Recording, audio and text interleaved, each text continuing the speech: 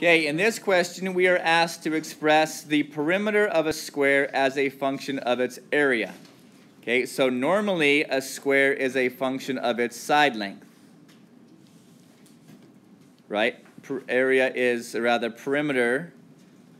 is found by adding up all four sides of this, so x plus x plus x plus x is 4x.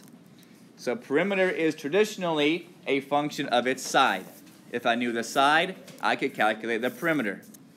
Okay, we don't want perimeter as a function of its side. We want to have perimeter as a function of its area. Well, area is also a function of its side. If I knew what the side length was, I could calculate the area. So what we want to do is replace x over here with something that we find over there.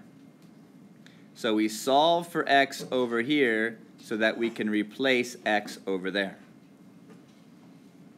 We have a perimeter equation and we have an area equation, and they both have an x in them. So now that I have solved this equation for x, I can replace over there. So perimeter would be 4 times the square root of the area.